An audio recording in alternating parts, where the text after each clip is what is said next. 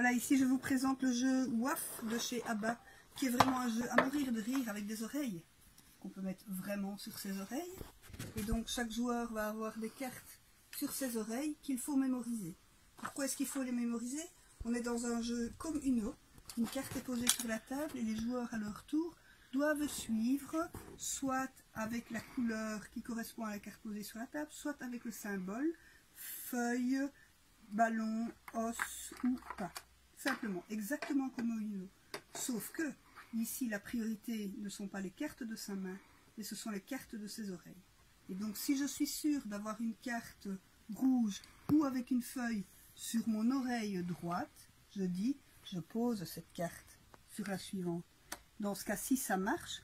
Pourquoi? Parce que c'est un joker. Je reprends une carte de ma main que je repose sur mon oreille. Le joueur suivant va faire de même en mettant la priorité sur les cartes qu'il a sur ses oreilles. Et voilà, comme un Uno, mais à oreille, à partir de 5 ans.